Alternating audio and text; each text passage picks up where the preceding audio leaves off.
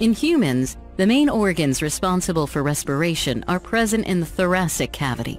In the thorax region, the rib cage and a dome-shaped fibrous tissue, known as the diaphragm, are observed.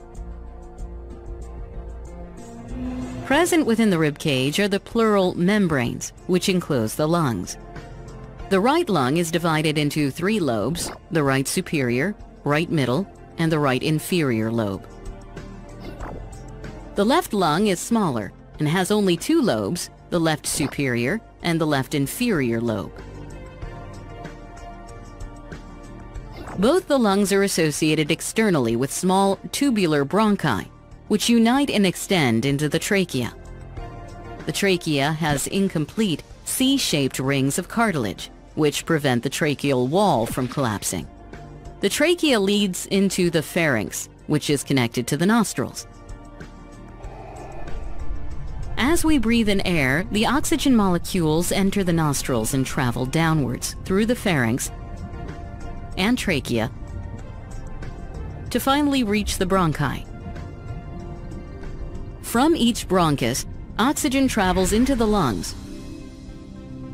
Within the lungs, the bronchus divides repeatedly to form bronchioles. Oxygen travels through these bronchioles and reaches the alveoli, each of which is surrounded by a network of capillaries.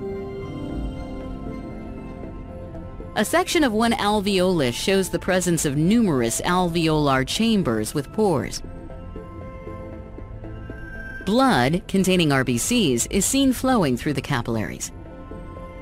The oxygen molecules from the alveolus diffuse into the capillary and then get absorbed by the bluish-purple RBCs.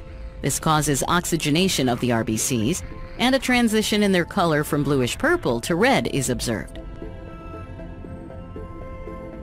The blood moving into the alveolus contains RBCs and carbon dioxide molecules. These molecules are released into the alveolus. The carbon dioxide collects in the alveolar chamber. And then from the alveolus, it travels through the bronchioles into the bronchus, which finally reaches the trachea, and is breathed out through the nostrils. So the process of breathing in air rich in oxygen is called inhalation. After the contraction of the muscular diaphragm, the lungs expand, and the air rushes in, resulting in the inflation of the alveoli. During exhalation, the diaphragm moves up and the lungs contract. Thus, the alveoli deflate, causing the air to be forced out. This exhaled air is rich in carbon dioxide. This process of inhalation and exhalation is known as respiration, which is approximately 20 times per minute.